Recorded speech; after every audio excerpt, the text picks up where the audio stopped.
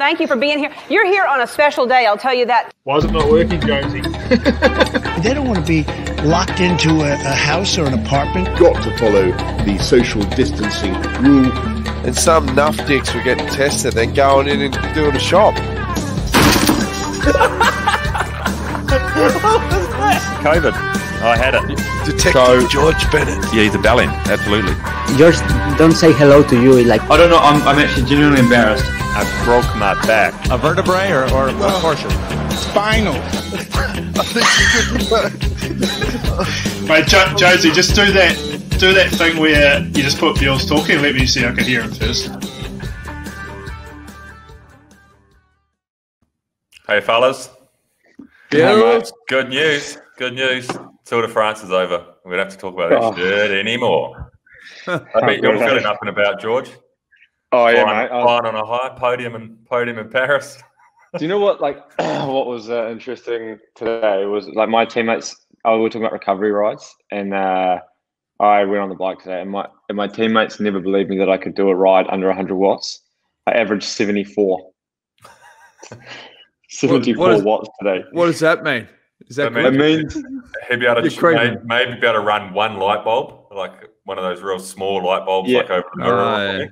Yeah. Like you normally average at least double, but normally triple. And I was just so broken. I got on my bike and I did like 2 pedal strokes, and then I just freewheeled until I got to the speed where I was like going to fall off. And then you do like another couple of pedal strokes, and I just did that. Do you find that once the tour is over, obviously you're physically pinned, but I used to find even just from the mental side doing the videos and that once you let go, you just fall in a heap. You need 3 or 4 days of just doing nothing.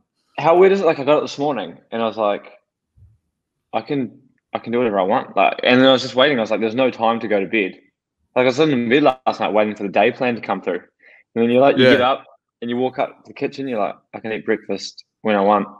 And then I get to the pan and see the oats in the pan, and I'm like, these have some relationship to each other. And you just like, what was this? And then you like go to the washing and you're like, fucking washing, what? Doesn't it just put it in a bag and it comes back? What's going on here? Oh yeah, it's bloody weird. Because you're like robots. You're literally like robots. How do you reckon it would go down if I gave my wash bag to Caitlin and then I was like, oh, yeah, just chuck it outside the door when you're done? And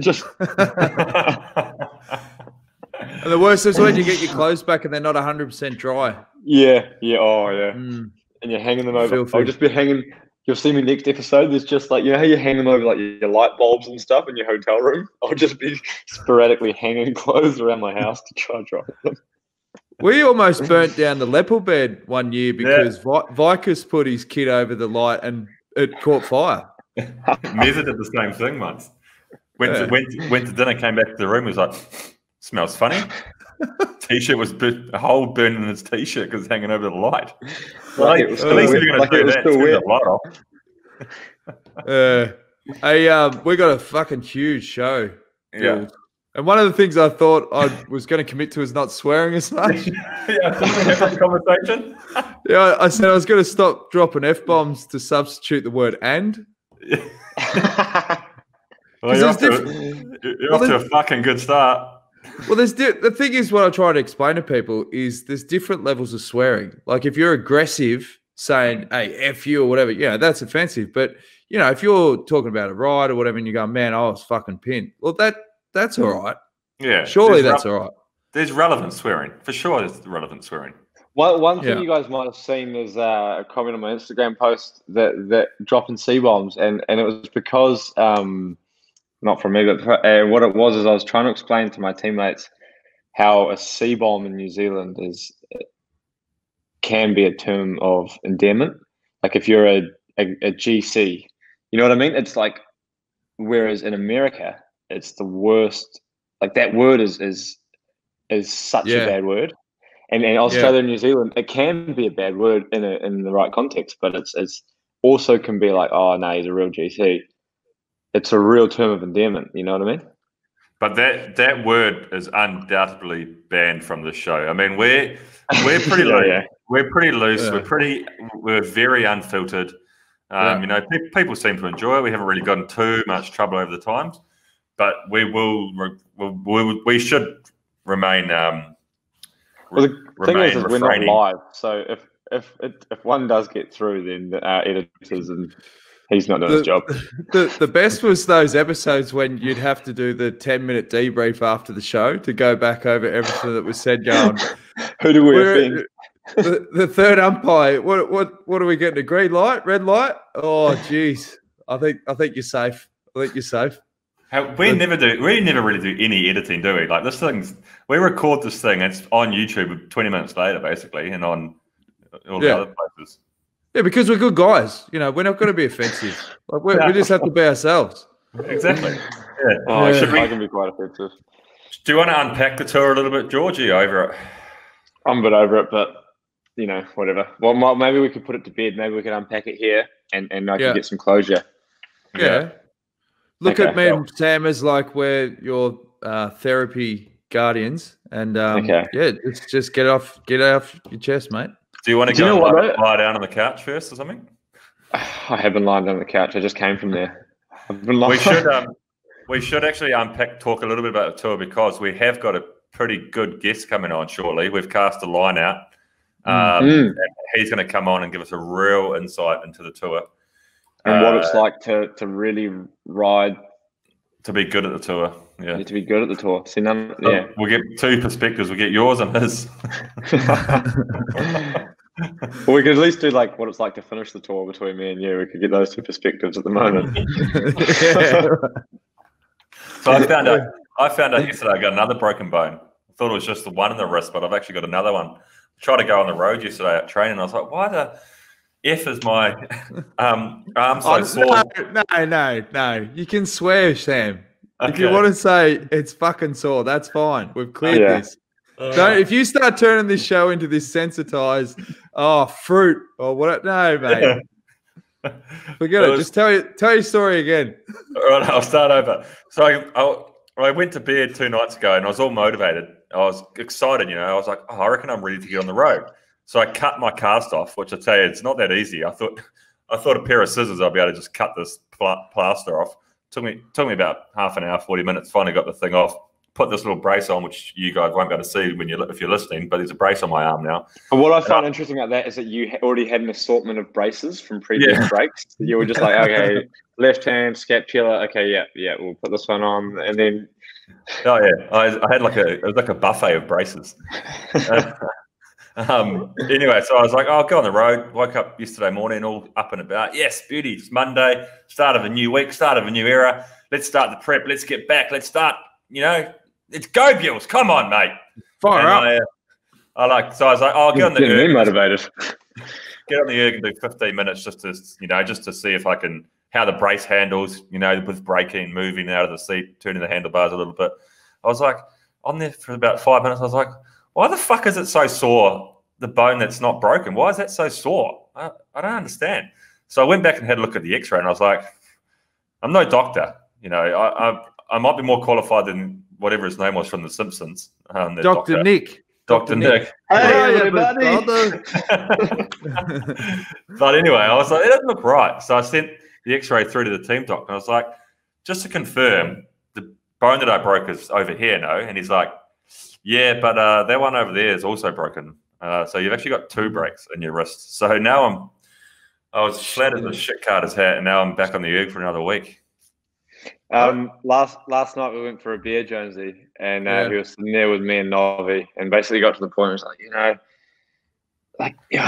it's just so like you guys don't know what it's like starting the tour and not getting to Paris. And I was sitting there like, I pulled out in 2017, and then Nobby's sitting there like, I also broke my pelvis. Broke my pelvis. Like, almost ended my career. Yeah. But you don't know what it's like. Yeah. You don't know the pain. Like what Tour de France pain would you know, Bennett? Yeah. What do you got to whinge about? George, you don't have broken ribs. Like you've only got one broken rib. It must be a shit feeling when you're a doctor though, and one of your athletes comes back and they go, mate, you missed another break there. Like this is sort of a bit of a fuck up. Well, I think I suspect they knew, and I just suspect that in my morphine induced period that I just misunderstood what they told me. So right. Okay. But how you bounced back yet, GB? And obviously that was a yeah. bit of, I had. Do you know what though? Like the acute pain of it of us not winning was quite short lived. Like it was pretty intense. Like we were sitting on the top of the actually I've done something else this last night. We were sitting on the at the camper van because so the TT finished up a hill and the bus was at the bottom, and so the team brought like another camper van for us to just have showers and stuff at the end at the top of the time trial. And we were all sitting around watching on this iPad, and then we saw sort of Pogacar come through, and he was like 15 seconds up on the first check, and everyone's like, oh man, this guy's gonna explode. He's pacing this. And the next one he was like, I think he was 35 seconds up at the next check, or 40 seconds up. And everyone went, man, he's really holding on to this. Starts the climb, fastest time, and we're like, now he's just going to stop. I think he was like 45 or 46, 45 seconds down at that stage, and then we saw how fast he was going up the hill, and we're like, and then everyone just went quiet, And it was at that time when like we've had this documentary maker around us the whole tour, and everyone's like, he's really good. He's a real good guy, and he's real respectful of the riders, and but they are getting everything on camera. And then we were just sitting around this iPad, like at the top of this hill, watching it, and then everyone was just like stone quiet, and we're like, oh god, and you couldn't really like have any emotion, because we were like, the camera's on and all this stuff, and we sort of didn't want to. So I ended up just going for a bit of a walk, but I knew by then we'd lost. And all right, oh well, worse things happen. Everyone's keeping it together. Like, oh well, we tried, Worst things happen at sea. Yeah, worst things happen at sea. All this stuff, and then at one moment, and then just before we, part of the sport, oh well, someone's got to win. All these cliches, and then at one moment, I forgot something from the camper van, and I was like, oh, I have to go grab something. And I walked in, and finally everyone had disappeared, like everyone, no media, no cameras, no staff, nothing. And I walked in, and it was just me and Walt in there. And then it just like simultaneously it just hit us both like a ton of bricks, man. And I just lost it. I was like, oh, fuck, like it was just like it wasn't like disappointment. It was just like, oh, I'm just shattered, and we've invested everything. We weren't like disappointed in Primoz, we were just like devastated for him, and devastated for everyone else and all this stuff. So that was like, that was real like tough moment. And then we had like a 200k or 250k transfer, so we had long time on the bus, and that was a real long transfer. And then we got to the hotel, and then Primoz came, and everyone came around, and then we ended up we said, oh, let's have a beer, eh? And they brought us out one of those giant like gullets of Leffe. So they were about 3 Leffes for a glass of beer. We had a beer, and then like after like 20 minutes, everyone just started lightening up, and then we sort of laughed, looked back, and everyone was proud. And then at the end, it was like, oh, we didn't win. We couldn't win. That guy was just insane. What do you do? We didn't make any mistakes. Nothing went wrong. No one Primoz didn't crash. Primoz didn't get sick. Didn't have a flat tire. Didn't miss a split. Everything like that went perfect. And like in the end, this guy was just like, and Primoz actually, people talking about Primoz had a bad time trial. Mate, he's the best time trial he's ever done. Numerically, he did an insane time trial. Bigger numbers a lot bigger than he pushed in the Vuelta, everything like that. So in the end, I was like, what do you do? That guy was just too fast. And then once we sort of came to that, accepted that, it's hard to be too disappointed if like someone was just way better than you. And now that's the kind of the thing I've come through. And so now, like, obviously I've got the huge tour come down, which is inevitable, but it's not because we didn't win. It's because I'm just, you got to do your own washing. Yeah, I'm sore. I've got to do my washing. And I've got another 500 race days before the end of the season. Oh, mate, well, we're proud of you. We're proud of you. Yeah. But like that's sport, hey? Like how sport is like, it is literally one of the most beautiful things in the world for a number of reasons. Like there must have been people all around the world feeling heartbroken for a guy they've never met, never will meet, and then at the same time feeling like jubilation for this other guy that they've never met or never will meet. It just like brings these emotions. Sport just brings emotion. Eh? I had a message from one of the All Blacks actually saying, no, but he was like, one of the All Blacks. He's not part of the. He's not a cyclist, but he goes, he's an All Black. If he said, I feel like I don't know these people. Oh, here he is. Hold on. There you go, special guest. We got a special guest. There he is. Richie Porte. G'day. What's happening? What's happening? It's raining here. Unbelievable. Fuck. Well, we just heard the story from George, and it's obviously a bit of a heartbreaker. So we thought, why not get Richie in and really lift the mood? Yeah, we need a feel-good story. We're all flat as shit carded pants right now. Yeah. We're glad to have you here. Talk about an actual success story. Although you've gone straight home to change your nappies, I suppose. Exactly. Straight into it. So Robbie McEwen said that 1 minute you're on the podium, next minute you're up to knuckles in shit, and that's meant for me. But it was brilliant. Wouldn't change it for the world. How emotional was it when you got in the front door? I heard that you didn't have your house keys, mate. Yeah, typical of me. No, Gemma was all good.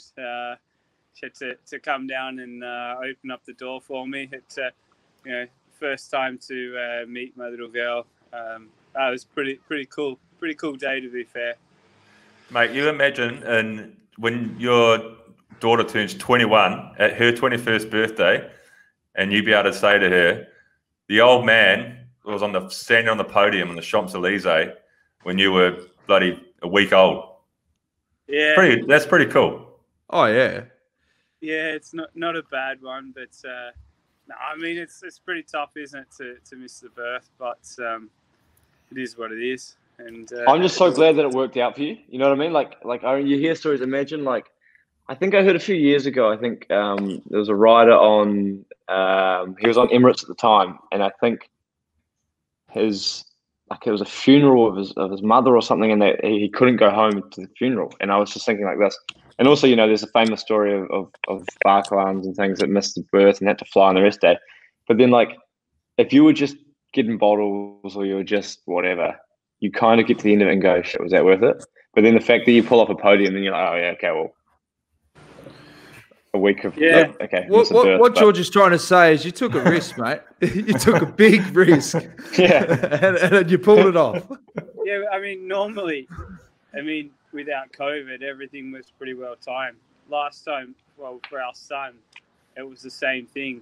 I had Tour de Suisse, and I almost had to miss that because of the timing. So we absolutely nailed it, perfectly. And, then this happened. So, it was a strange old year.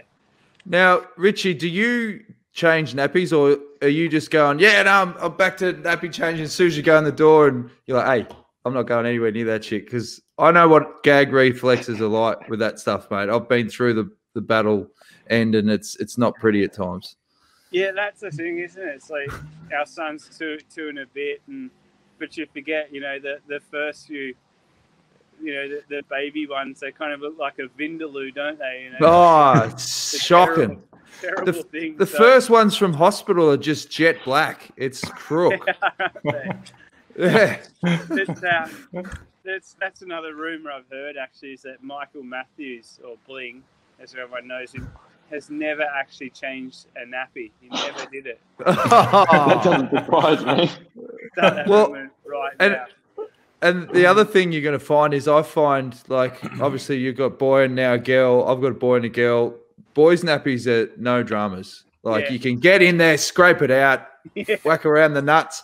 But the girls are different, mate. It's a different thing altogether. Yeah. It's horrific at times. If they've got a crook guts and there's explosions, it's bad, man. It's real bad. And it takes it took me 3 months, to get over the gag reflex, to get to the point where I'm like, okay, I can handle any situation, but just hang in there, mate. Just hang in there. And as you said, just get your knuckles dirty and you'll be sweet. It's good to see we brought the podium in Tour de France on, and then we talked to him about baby shit. I mean, is there anything bike racing you want to touch on or something, or we just stick to baby shit? Yeah, that's it. Cycling's all a bit boring, isn't it? So I tell you what, it is nice to go and ride without 160 other blokes, trying to carve you up, and it's just like the nicest feeling, isn't it, after a Grand Tour, is just to get home and dealing with French drivers trying to put you off, but it's still better than having like a Sana, Movie Star, and all these guys trying to put you off. So good. I didn't even try and ride with anyone this morning, but I was just telling these boys I managed to average under 80 watts today, but they're trying to explain to Jonesy how little that is. It's fuck all, really. And how are you, Wagon? How's mate? I'm all right. I'm all right. I was just telling the boys before I cut my own cast off the other day. I thought I was going to get on the road, and then I found out yesterday I got another broken bone in there. So I've actually got two breaks in the wrist, which is a bit of a pain in the ass. But I'm bouncing back, mate. I'm bouncing back. I want to actually ask you quickly. You just called me Wagon.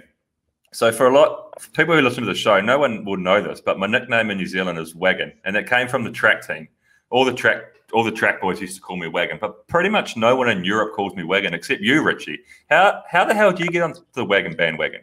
I thought it was because you ate so many wagon wheels, those awesome biscuits that you get.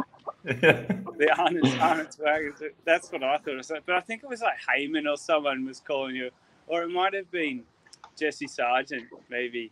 Oh, probably, yeah. It would have been Goose Daddy. Trying to tweak my mind of why. I rode with Bling this morning. I was like, why do we call him Wagon? He goes, I don't call him Wagon. I just call him Bewls. Okay. Maybe it's just me. So, you are, mate. You're one of the very few that call me Wagon. I love it. Because whenever I hear someone in the bunch yell, like, hey, Wagon! I always know who it is. I always know to ride the other way. I always know to ride away from the noise. Hey, so, mate, what's the plan now? You've just, after you got any more racing coming up, or you got a chance to sit down and have a couple of James Bogues, a couple of Tassie Lagers? Straight back into I'm doing Welds. Oh, right. Oh, yeah. And then the Ardennes, but hopefully I'm finished after the Ardennes. Fingers crossed. Yeah, nice. Are you going to be able to get home? Probably not, I suppose. You won't be able to get back to Aussie. No, I think, so obviously. I think Tasmania's going all right, though, isn't it? Yeah. There's any COVID there. This New Zealand island, we're doing great. Yeah, that's right. It's Western Island. I think it's to get back into Australia for us. It's like a 1 month quarantine. So you have to like two weeks in Melbourne or Sydney, and then 2 weeks in Tassie. So pretty much impossible. But don't worry, if you had a 2 weeks in hotel quarantine in Victoria, we do a good job of that. So I see that. You'd be fine. Feeling it. Hey, Mate, Richie, I was just going to say, could you tell me the moment when you found out your daughter was born? Like, what happened there? Was it in the race or was it after the race? I haven't done much research for this show. Yeah, so it was the crosswind stage where we'd all lost time in our team. So it was kind of like a funeral procession, you know how it always is. We had a bit of a robust discussion because we weren't there. We should have been. You know, every other team knew what was coming, and we were a little bit on the back foot. But and I was on the massage table, getting my rub, and then it's got a message from my wife, a photo, and it had all happened. But it was funny because, you know, she was at 5 centimeters. Anyone who's a parent knows what that means.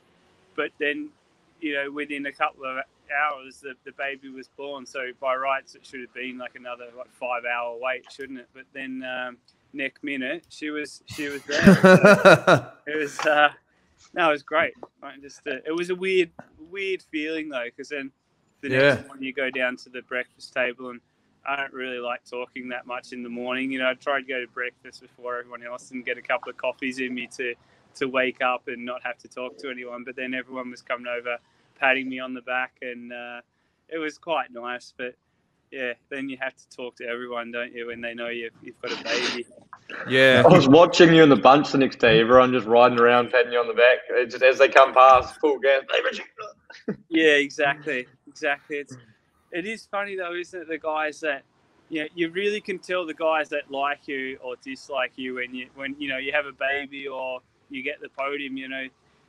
Even riding into Paris on Sunday, most of the guys were quite happy for me, but there's still a couple of guys that ride past.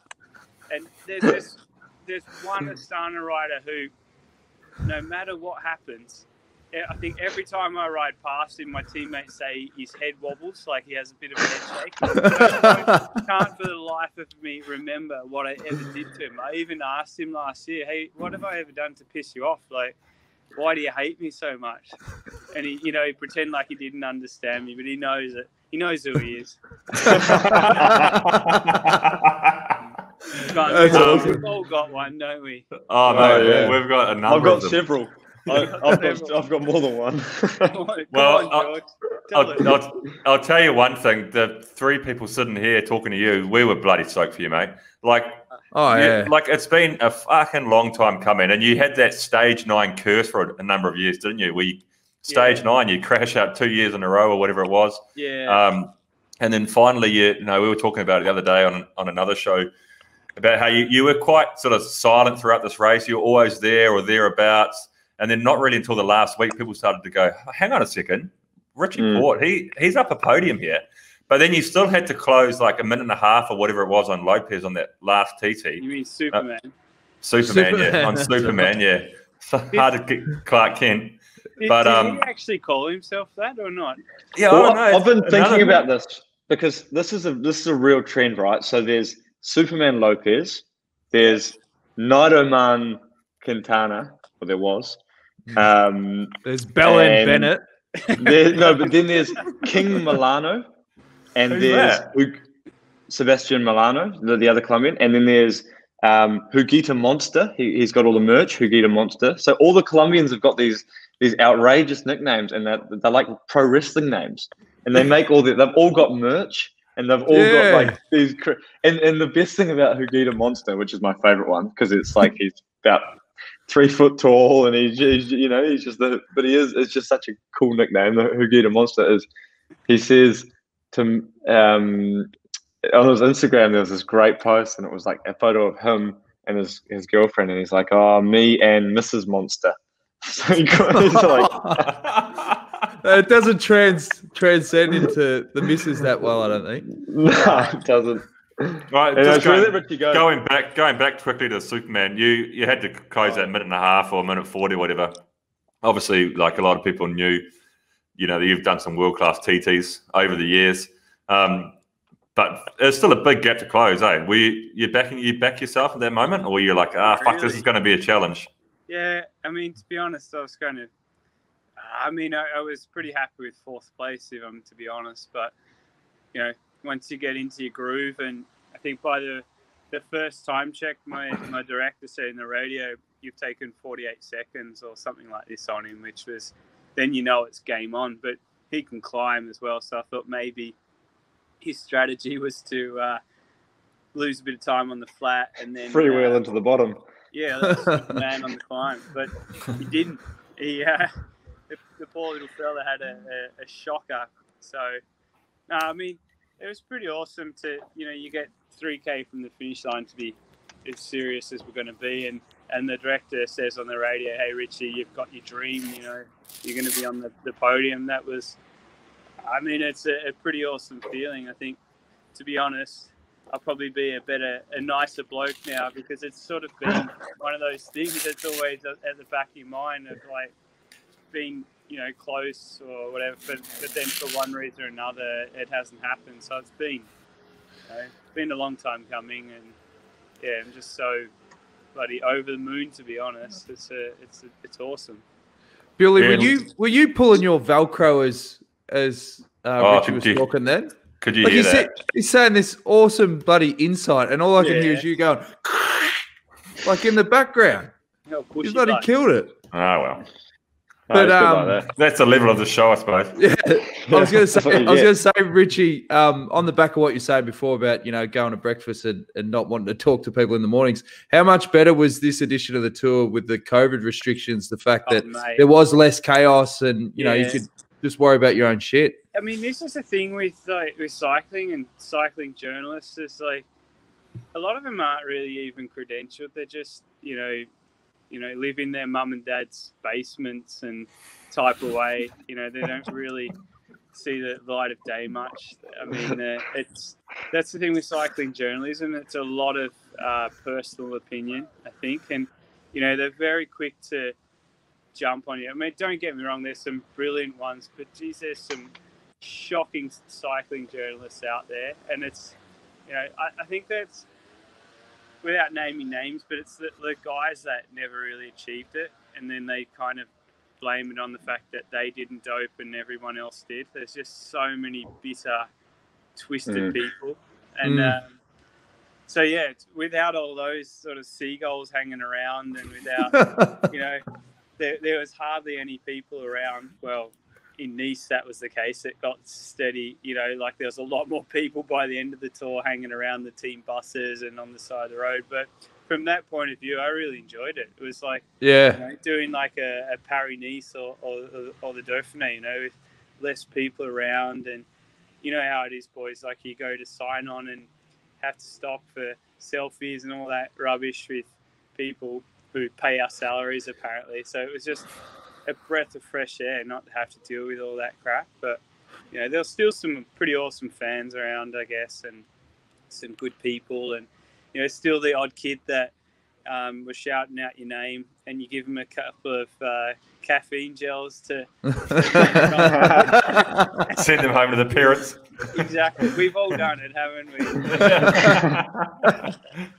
Hey, how do you boys go with that when you get an article written about you that you go, oh, jeez, that's bullshit? Do you take it up with the journo afterwards, or do you just go, all right, well, next time you want an exclusive, you can jam it up your pipe hole? Yeah, I think I owe Wade Wallace an apology because I sent him a pretty aggro message, not personally to him, but about one of his journalists. For some reason, I don't know what I ever did, but I've really insulted him. Like, absolutely hates my guts. It gets quite personal at times, so it's there's just so many of them, aren't there? Though that just don't like it.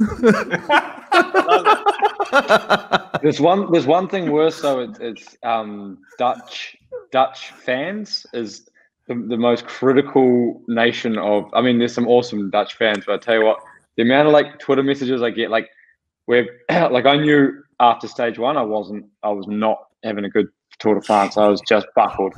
But people could probably, like most Kiwis and Aussies and stuff, they saw, oh yeah, he's pretty banged up and he's trying his hardest. But like, or they either said, oh, good to see you trying, or they didn't say anything. But for some reason, so many Dutchies felt the need to say, hey, you're not up to standard. So just a little at George Bennett on Twitter, just to let you know, mate, why are you creeping? And you're like, you're just I don't read. I try not to read them. But I don't think I've ever had an article written about me, so I can't complain about. No, you got a bit of press when you crashed out. What are you talking about? Yeah, I got a bit of press when I crashed out, actually. Yeah, you got heaps of support. Yeah, need to have more of them. We need to let Richie go, eh? We can't keep him. Hey, mate, awesome. You're a bloody legend, mate. We're bloody stoked that you came on the show, and we're absolutely fucking proud of you. Good luck at the Worlds, and we'll see you boxing. I can't wait to get back in the peloton when I'm healed and box on with you again. I love it. On a serious note, though, George, tip my hat to you, mate. You bloody punched on like an absolute champion. Thanks, mate. Stage 19, that was ridiculously hard, and you came back and single-handedly got me on the podium because I had bad legs that day, and you rode a solid tempo. So thanks a lot. I'm happy to be of service. Thanks, Richie. I'll see you on Sunday, mate. See you in Italy. Boys. Take it easy. Good on you, mate. Thanks, no mate. worries, mate. Bloody legend. Take it easy. Hooroo. See you later. See you, mate. Absolute legend. That's gold. That's a great chat. I'm glad. Yeah. That's like, I love it. I love it when people come on this show and you can tell straight away they feel comfortable. Like we try and create a comfortable environment. There's no bullshit, and they can just be themselves, Yeah. And those insights, like it is hard. And as a professional athlete, as you said, George, like you get a lot of critics, you get a lot of people that try and knock you off your perch or whatever. But it's the ability to just bloody block all that sort of shit out. But I like the fact he doesn't forget. Like he's yeah, he's got a black book. Eh? He's got a black book. And if your name goes in there, but it's weird because like with Richie, like I've had like I remember the first time I ever rode against him was Tour of Romandy 2012. And he came up to me, and I knew he was one of my idols, you know, like Australian guy. And he just comes up to me, he's like, "Oh, I've heard about you. You're the guy from Tour of Tasmania." And I was like, "Oh," because the year before I nearly won Tour of Tassie, or 2 years before or something, and just lost out on the last day, finished second or something. And he's like, "Oh, mate, that was really impressive and stuff." And I was just sitting there like, "What the hell? Like this guy just won. He'd just been after, he'd been in the pink jersey. This guy knew me from Tour of Tasmania. Like, how is this possible?" And then the next day, I just chopped him by mistake. I don't know what I was doing, and I just copped the wrath of Richie, you know. And so we've always had this like we're always good mates in the peloton, but we always clash it down under in some form, like, you know. And it's always because rivals, because it's just a fierce competitor, and that's what's quite cool about, I think, about Australians and New Zealanders. They can be like you can have a blow up with someone in a racing context. And then you can also laugh about it and go, "Remember that time we were screaming at each other's head and trying to ride each other off the road? Yeah, it was pretty funny, eh?" And then it's just, but like, you don't hold a grudge or whatever, you know. Maybe that's an Aussie New Zealand thing. I don't know. Oh, for sure. Yeah, it is. And he's actually just an Aussie bloke, man. He's just like, he doesn't forget that stuff, but like, he's a fighter, eh? And like like we were touched on the fact that he's had some shit luck at the Tour de France over the years. When he left Sky to go and have his own opportunities to try to win the Tour de France, to try to finish on the podium. And like he said, it's his dream. You know, he finally achieved his dream of finishing on the podium in Paris. And he had some shit luck. It was stage 9. He crashed out on stage 9 2 or 3 years in a row. Oh mate, I was there that day on Mont du Chat or Col du Chat. I don't know.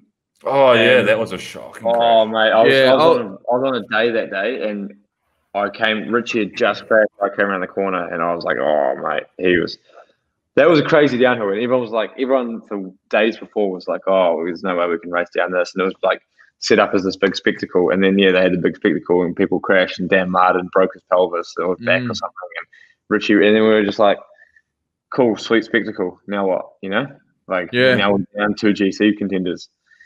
Yeah. No, that was a shocker. Yeah. No, but that was bloody great of him to come on the show. What a legend. And Australia should be proud of him. I want to ask you, Jonesy, what the hell's going on with his background? That's obviously related to the year that we're going to touch on. Yeah, we're going to talk about 1969. We reckon that this could possibly be the greatest year in the history of the world. Like we usually talk of years. Well, we talk about years that obviously we were alive for, and then we share these stories about, you know, doing shit results on year 12 bloody exams. No one cares about that. Let's talk about like working at toothpaste factories. Yeah. No, but the segment is any year better than 2020. So we don't have to be alive.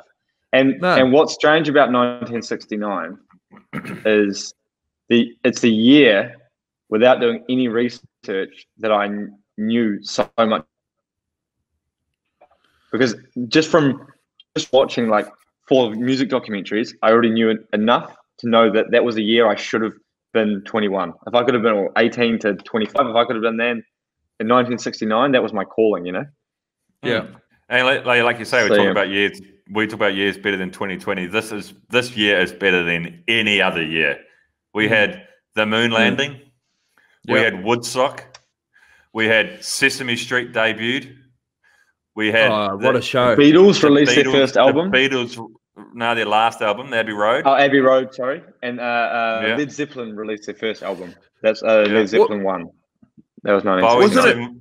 Boeing 747's first ever commercial flight. What a year. Wasn't it their last performance as well on the rooftop? Yeah, Beatles? and it got shut down by the cops. Did it? Yeah. Were they going to play for ages or something? I don't know. I haven't asked John or Ringo, anyone like that, what their plan was. Here's another zinger for you, boys, is think about obesity. back then it was 13% among the population. Now we're over 35%, and it was 5 Do to 7%. you think that's because everyone kids. was just chewing their face off on drugs for 1969? That's part of it. Yeah. Bottled water sales and lollipops went through the roof. But, it's the Macca's revolution. It's fast food. Like, obviously, now with Uber Eats, if you want to get fat, I mean, it's a thumbprint away. Like, back then, mum's cooking meatloaf, casseroles, it was family dinners. It was like proper tucker. And also, you know what? People didn't play bloody PlayStation or computer games. What you did is you went outside with no helmet on your bike, no knee pads, no nothing. You jumped your shitty little BMX bike. You built the biggest ramp you could on the main street. You got all the kids on the street to come out into the cul-de-sac there, and let's try and jump this bus. I like how you're reminiscing about 1969 when you were born in 86, 87. Well, that's what we're doing, isn't it? It's like that TV show, The Wonder Years. Yeah, I remember. We used to build these jumps. Well, you didn't have to lock your doors. When it got hot, you just played under the sprinkler. You left your car keys. You got out, and that was the thing. You didn't go to McDonald's because you went to the mum and pop stores to buy your bread and those. You guys fucking sound like baby boomers that have just the world's changed underneath their feet. But actually, like the whole hippie revolution thing was pretty special. And my old man was depth in there, and he told me this story that he was always into his science and things like that, and he got accepted into medical school, but he had super long hair, and they said, if you want to start medical school, you have to cut your hair. And he was just like, at that time, his whole vibe was like, fuck the man, and so he just gave it the flick and didn't be I guess as a doctor. That was it. You went to medical school today, So your internet cut out just as you were saying, doctor, I think. Are you still connected to the Campanile in Paris, their Wi-Fi or something, or what? You're right, I don't know. I'm having some issues. Don't worry, mate. You tried your best with that. You'll be right. I did a bit of research on Woodstock, and that story is an absolute belter. So, like, it was the 4 guys that came together, and they were in it to make money. And there was 2 sort of music sort of guys, 2 entrepreneurs, and they sort of had this idea, and they sold a shit ton of tickets at the start. I think they made like 1.8 mil or whatever. But then as it got nearer to the show, they were going to play it in Woodstock, but then they all cracked the shits. So then they were going to play it like in this other joint called Whale Kill or something. And then they said, no, you're not playing it here. So 30 days out, they're screwed. They're like, oh, shit, what are we going to do? And that the farmer, the dairy farmer, Max, I can't even remember, Max Yaska. He goes, yeah, no, you can. And this guy was quite conservative, but he was quite a conservative guy, which was just nuts because, you had all these hippies just coming in and he was this conservative farmer, but and they decimated his farm. 350,000 people on LSD. Well, he said, yeah, you can play it here, but the thing that caused all the crowds was 3 days out. They had to make a call. They go, well, okay, we've only got enough resource. We can either build a fence and build a ticketing booth, or we just put all our effort into the stage. And they go, all right, fuck it. We'll do the stage, and it's a free concert. So that's when everyone lost their shit. A million people were heading down. Cars were parked in the streets. They couldn't get down there. People were getting out and walking. And then when they hit the concert, the first night, it was like, they had all these awesome bands like Creedence, The Who, and all this sort of stuff. And they're like, we didn't plan this. Like, there's not enough toilets, there's not enough food. Like, there was no food. People were like running out of tucker. They airdropped 10,000 pickled sandwiches after the first night. What? 10,000 pickled sandwiches they airdropped. The army had to come in and just drop these sangers so that people weren't killing over. And they reckon it just turned into this like absolute shit show. But there was no fighting because everyone's eyes are tight. You've got all the hippies and everyone's rooting in the swamp. Like, they don't give a stuff. But it was like everyone had to muck in though because it was like a war zone because everything just had to muck. The rain came on. Rain, And then it just flooded the tents, everything. And I remember like seeing, like, I think it was like the band 10 years after. They were, I think they were one of the first, and they were meant to, and because the traffic had backed up like kilometers down the road, and they were like, we're on in 10 minutes. Yeah. we're about 6-hour drive from the place now. And so they were just choppering in people. And it was an absolute shit show. They were saying by the end, because there wasn't proper toilets and that, they said it was actually, it was a bit of a nasty sort of environment. So people are starting to clear out. The Jimi Hendrix performance happened at 8:30 a.m. on the Monday. Yeah, on the Monday. Monday morning, 8:30 a.m. And you're watching Hendrix shred his guitar. Because I was watching this doco and they said, overall, the organizer said it was a success, and there was only 2 deaths and 2 births. 2 births? So they came out as a zero, net sum of 0. So, and they got we cancelled each other out. Like, how many conceptions, I wonder, though? Oh, mate, there would have been a Woodstock boom. But by the time Jimmy was playing, it was only to 25,000. Everyone had just sort of said, I'm Woodstocked out. Run out of pickle sandwiches. Yeah, but there's a big museum I think you can go where the concert was. I think they've kept the stage, and you can go, and there's a big monument and that. But yeah, unbelievable. So I haven't seen that movie. no limit? Was there no limit on Woodstock, like time? It wasn't like a 24-hour concert. It just was like it was 5 days. 3 days, I think. Oh, but was that planned? 5, I think. Turned to 5, because of the weather or whatever. They originally planned for 3, and then they were saying because they didn't charge for tickets, the organisers were in debt for 10 years, and they only made their money back from the movie that they released. And now, obviously, Woodstock merch or whatever, but I didn't do any research on when they tried to revive it in '99. That was a balls up. How did they pay the gigs then? If they weren't charging $1 for a ticket or whatever, how did they pay to get Hendrix and these people in? Well, they'd sold 1.8 million tickets, so I'd say they would have said to those people, well, it's free for anyone after if you haven't bought a ticket. But I'd say those people that pre-bought a ticket got rolled, because they blew all their money before the concert got fired up. I think Hendrix charged 18 grand or something, and they spent 250 grand in performers and stuff. So, yeah. 18 grand. I mean, they did try and build a fence. They did try and build a fence for a while. Like, their original intention, they were building this fence, and then they were just like, "Whoa, this fence ain't staying up." No, and that fucking stage, we've only got 1 bloody amp. We better get onto that. This is a story of 2 colossally like. This is the real spectrum. You've got like some hippies that couldn't build a fence, and then you've got a space agency that landed on the moon in the same year. Yeah. There was 2 spectrums operating in 1969. Mate, do you know what I found out about the moon landing? When I was googling it, when I was doing my research before the show, which was about 15 minutes before we hit record, I thought I better do some research. The moon landing. So there's Buzz Aldrin and there's Neil Armstrong. They went to the moon. They landed on the moon, 1969. There was another guy in there. There was a third guy. I didn't even know that. Michael Collins. Yeah, Colo. Oh. He didn't even step foot on the thing. Oh, why not? You've gone all that way. It's like he was just floating around, waiting. It's like driving up to the lookout and then just not stepping out of your car and be like, I can sort of see it pretty well from here, Or reversing into the lookout. Yeah. Facing the other way, facing into the car park. But just on his phone. If you believe some people, it was all done in a studio anyway, Bewls. Yeah, that's right. What did he miss out on? Yeah. Someone said that to Buzz Aldrin about 30 years later, and he knocked him out, didn't he? Yeah, he knocked him over. Well, he's going to be the legend or bellend later on in the Bewls. Yeah, I reckon. It's weird though, because why did Neil Armstrong? Why was he?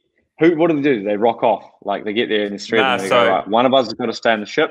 We'll rock off between who's going to stay in, who's going to be first man, who's going to be second.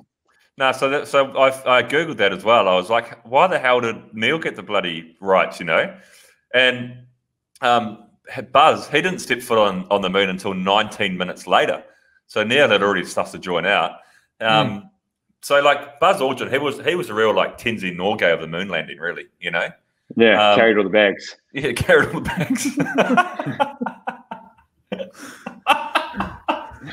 So anyway, so once he got the bags, put the bags down, he got the guy. But Buzz was the pilot, and he and Neil Armstrong was like the leader of the mission.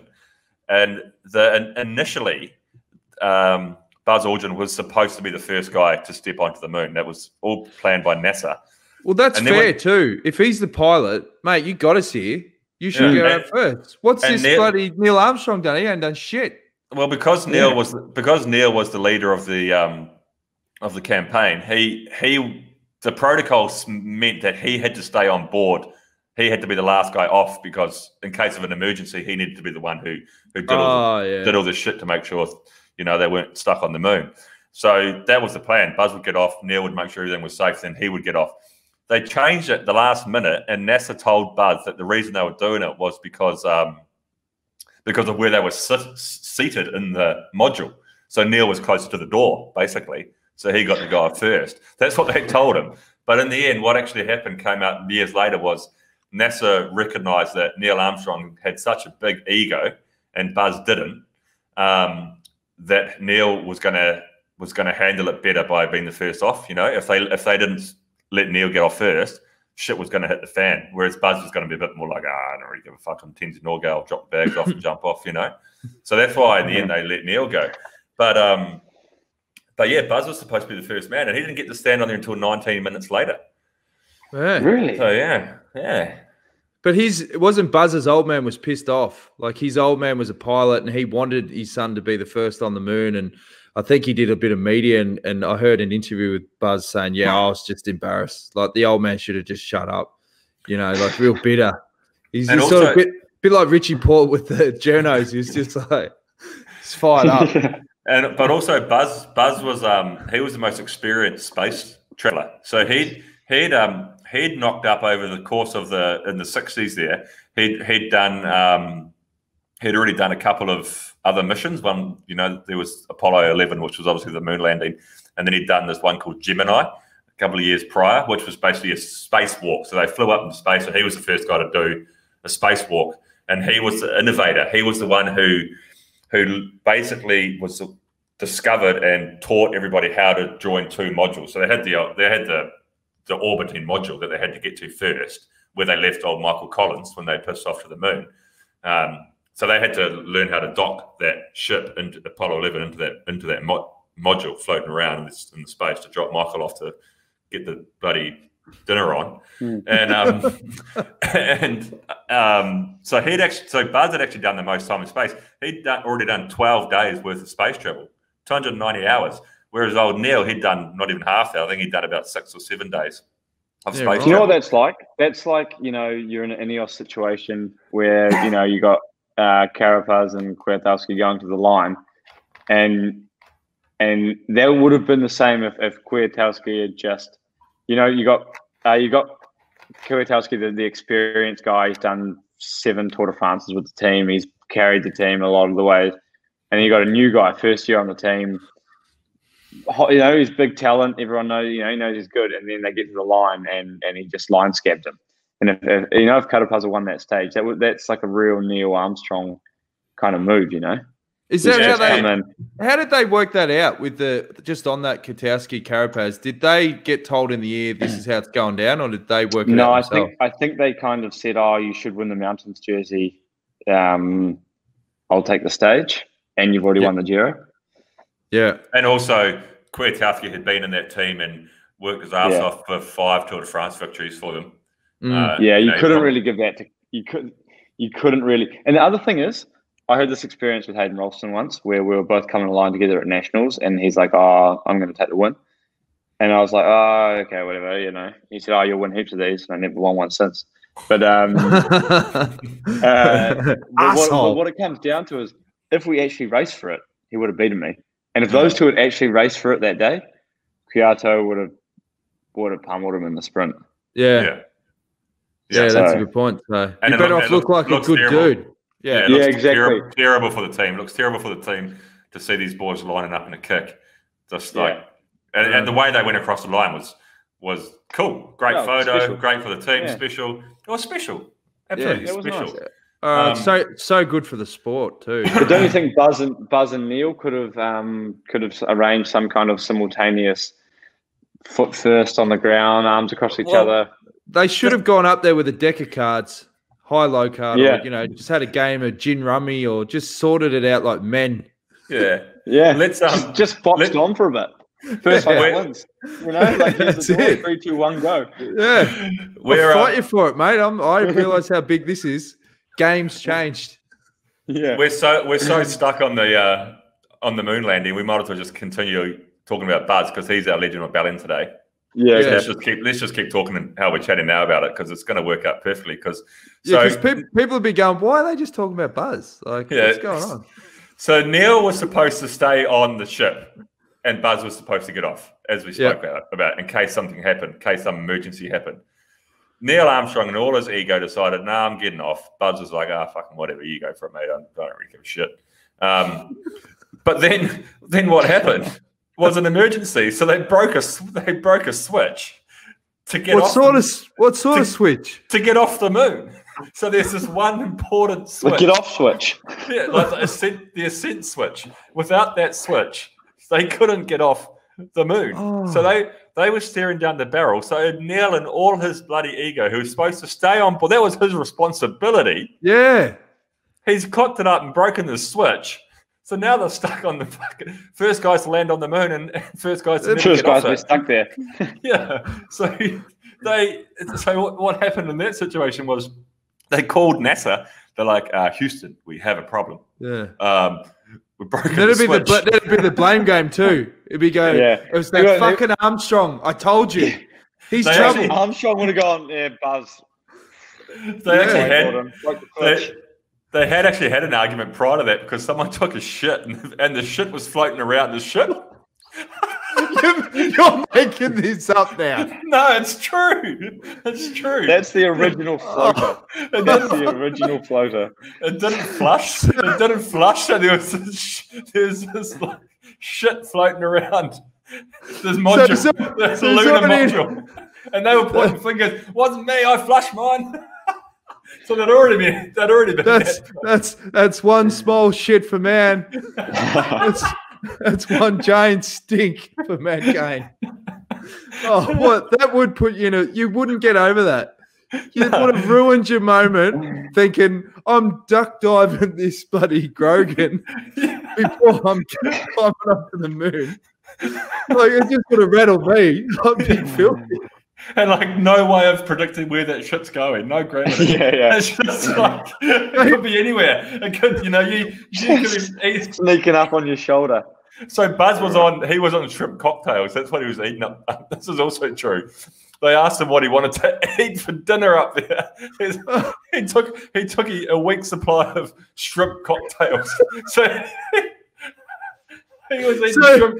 He's eating shrimp cocktails, trying to dodge this Grogan. Oh man, this story. How is this not the real story of the moon landing? Yeah. So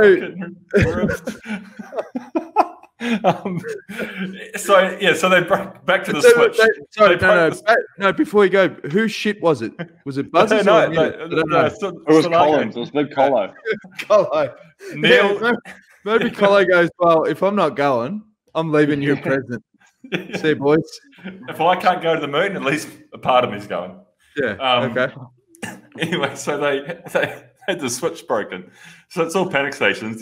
That's the classic Houston. We have a problem. So Neil's raided into NASA, and they said, look, you're going to have to give us overnight to work that out. But you are staring down the barrel of never getting off the moon because you need that switch. But we need a day to work out how to do it. So Neil Armstrong's panicking. He shit himself like, I'm never going to get home. Also on this, none of them had life insurance, so there's no payout for the family because they couldn't afford it. So they're stuck on the moon. Neil shit himself, literally, probably by the sounds of it, and Buzz Aldrin just was like, oh well, fuck it. So he shut it down. He slept, had a 12-hour nap on the moon. First guy to urinate on the moon, just pissed in his suit. Did he? Yeah, because like doing a wetsuit. They were supposed to be back at the lunar module floating around. A couple hours later, he needed to go for a piss. So he just did it in the suit. But then he was the one who worked it out. So what he did is he just got his pen, his biro, he just plugged it into the hole where the switch was and flicked the pen up and off they went. So he, all because of this pen and Buzz Aldrin's ingenuity, they got off the moon. Yeah. He's the real the Tenzing Norgay of the moon landing. It would piss you off. It would piss you off knowing what you did on that journey and, you know, all the effort you went to dodge the Grogan, to not have a biffo with Armstrong, to fix it with the switch, to have people still question if you did it. I've got that video of when he smacked that bloke in the chops. I'll play it now. You're the one who said you walked on the moon when you didn't. Calling the kettle black, if I ever thought of it. Saying I misrepresented myself. Away from me. You're a coward and a liar and a thief. And a thief. And a thief. And a thief. What a legend. What a legend. That guy needed a punch in the face. There was no other, you know what I mean? No. No. That's right. It's not for him to say. And but you know, the thing with Buzz again, like, it was just destiny for him. So his mother's maiden name was Moon. So obviously her last name was Aldrin when she married Buzz's old man, but her maiden name was Moon. So it was destiny. It was destiny for Buzz to go to the moon. Quick side note on that. I went to school with a girl and her last name was Mooney, and you'll never guess what her first name was. Chaka. Paula. Paula Mooney. Oh.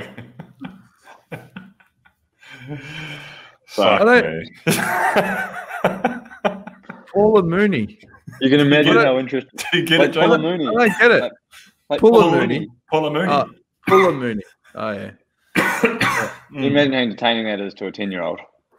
Anyway, so another good thing that Buzz did, which I wrote about him, they couldn't afford life insurance. So what they did, Buzz, Michael Collins, and Neil, is they signed all these autographs before they went and gave it to their families and said, if we don't make it back, if we can't get this pen to get us off the moon, sell our autographs to make some money. You know, if that's they would have been valuable.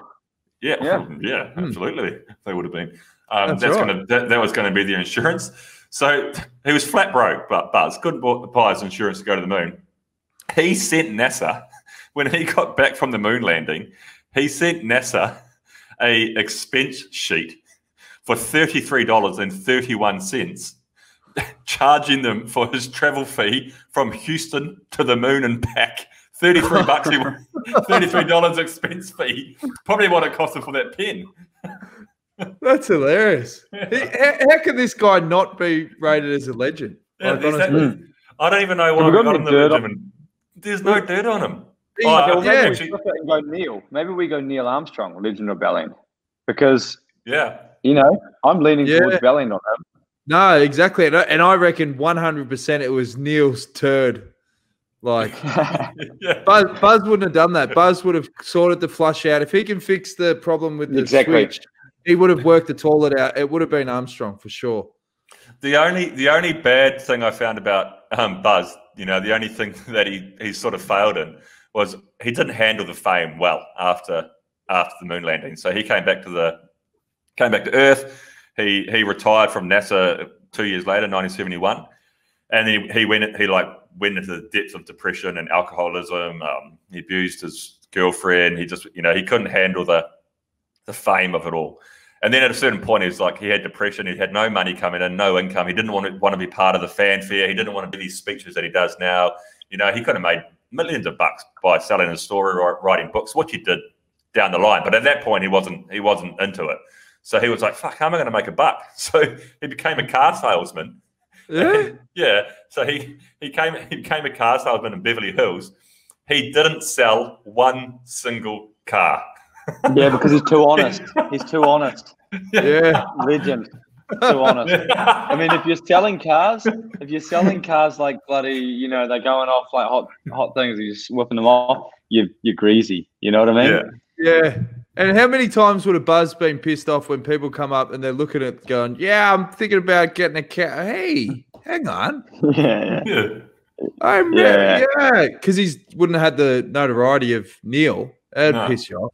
That'd piss you off. And then you'd be at the point where you're like, you know what? You don't want this car, mate. Yeah, shit. Get out of here. We've already sold it. Move on. Like, mate, what are you doing? It's not working. He's also a Freemason. Oh yeah, what do they do again? I don't know. Well, that's the whole thing about being a Freemason. It's a secret society. George Bush. It's almost like the Illuminati, right? Yeah. So he's a member of two Freemasonry clubs. Well, it's like the Simpsons episode, the Stone Mason. Yeah. It's attached to Rock of Pride and attached to Rock of Shame. I'd say if you're voting on Neil Armstrong, I'd have to say, he's a bit of a bell end. He didn't really do any interviews after about the whole expedition, did he, Bewls? I didn't do any research on Neil Armstrong, mate. I did it all on Buzz Aldrin. Okay. You know anything about Neil, George, other than he's a bell end? Nah. It sounds like something I can get behind. So. And Neil was the one that was eating the shrimp cocktails, or was Buzz? No, that was Buzz. He was running the shrimp cocktail diet. Yeah. Well, I've got to let that shit go. That story, but you could have just looked for shrimp. Like if you saw shrimp in it, that's it. It's Buzz's. Anyway, I stand by it with Michael Collins. All right, yeah, Collins, Belling. Now, before we wrap it up, I want to play this Kiwi ad that just wraps up the year 1969. Back in the day when men's fashion wasn't cutting it, modern Kiwi males demanded more from their casual attire, but what they actually got was less. A whole lot less, as they welcomed in stubbies, available mostly in brown and in a frightening one size too small. Finally, the Kiwi male was able to liberate his thighs to a breathless country, and his puku, and his bum. Features included a handy front key pocket, although no key could fit in it, which was cool, because back then, well, people just left their keys in the car anyway. Now, any social occasion was one men could feel comfortable in as they drank their L&P while their mullets sheltered their necks from the long summer sun that burned on and on. You were there, and so was L&P. World famous in New Zealand since ages ago. Good on you, L&P. Make I'm going to crack a can right now. Yeah. What? My internet's gone to shit, but does that make you a little bit homesick when you see the ad? No. Billy, you've sent me a message. I'm so embarrassed. We had one job to do 3 weeks ago. We were presented through the good folk at the Miller Resort in the Maldives. We were presented with a prize valued at $10,000 US. Like that was a 5 nights accommodation, waterfront. And all we had to do is mention Amelia.com resort, like go there, visit it, support the Maldives, check it all out, and plug them as much as we could. We didn't even mention it last week on the show, Bewls. We spoke last week about the Maldives and we didn't even say about Amelia Resorts. What the hell have we been doing? And that was number one on the agenda today. Number one. We're now an hour in and we've just remembered. We're sorry, guys. We are sorry. Yeah. It's embarrassing. So what we're going to do, right? We're going to regroup. We're going to give people 2 more weeks to have the opportunity to win this prize. We said it'd be at the end of the tour. We're going to have to extend that because we are useless. So tune into our social media and we will plug the competition. We're going to be launching some cool stuff over the next couple of weeks. Thanks for everyone that's been submitting like ideas for merch. Caitlin's brain's running wild, George, for different designs or things that we can do. And yeah, we'll have all our shit sorted over the next couple of weeks for sure. But we will remind you, this is real, guys. I'll tell you what, we'll be given away. Yeah, and I'm also so excited to actually go there myself. Yeah, that's right. And so the website is www.amilla.com. Amelia.com. Great job. Can you not just bring it up on the screen? Yeah, I can. You give me 2 seconds. For people that are watching on YouTube, a lot of people are going to be asking who's Denny. Yeah. Oh yeah. That was just something I've stolen off the net. Yeah, I actually know this design because I was going to make a shoe design on it, and then Caitlin was like, "Why do you want Denny on your shoes?" And I was like, "I want." www.amilla.com. Go to that website, guys. AMILLA.com. And massive thanks to Jason and Victoria and the crew there. Jason was on the show a couple of weeks ago. He's an absolute legend. He's got no traits of a bell end, which is great. And yeah, he does a great job out at that resort. You look at the photos and you're just like, holy moly. Yeah. So yeah, stay tuned, guys. As Jonesy says, we're working on a project that we just started a couple of days ago that will be launched in the next week or two. So look out for that, and that's when the prize will be announced. And one of you lucky buggers will be one of you lucky legends will be spending 5 nights at www.amilla.com in the Maldives. Boys, that was an awesome show. I really enjoyed that. Thanks to Richie. That was good. Thanks to you guys. Yep. Heal up, George. We'll thanks. Speak to you again soon, mate. What do you mean heal up, George? I'm the one sitting here with 4 broken bones. You just told George to heal up. Well, he's got to race the world. He's got shit to do. Hey, we can do a world's recap on this show. Writes itself when you do bike races. We can do a world's recap next week. Yeah, well, let's get on another cyclist who get the. Well, let's wait and see who wins the worlds, and then get them on. Yeah, why not? Hopefully, it's someone on my contact list. Yeah, I think Walt Van Aert's going to win anyway, so he'll come on. Yeah, perfect. Right. All right. Stay tuned. Next week we're going to have the world champion on, and you could be going to the Maldives. We'll see you then. Imagine if Lutsenko or someone wins, and we're like, "Fuck me, what do we do?" We just got to get someone speaking Kazakh to come and translate for the boys. We'll be right. Yeah, we'll work it out. Yeah. Okay. All right. Great show, guys. We could ask him why he keeps shaking his head at Richie. Do you reckon that's who we're talking about? No, I don't know. I'm gonna watch though. I'm gonna watch Richie's patterns closely in the peloton and see who starts shaking their head. Yeah. Okay. See you later. All right. There you go. Bye. Bye.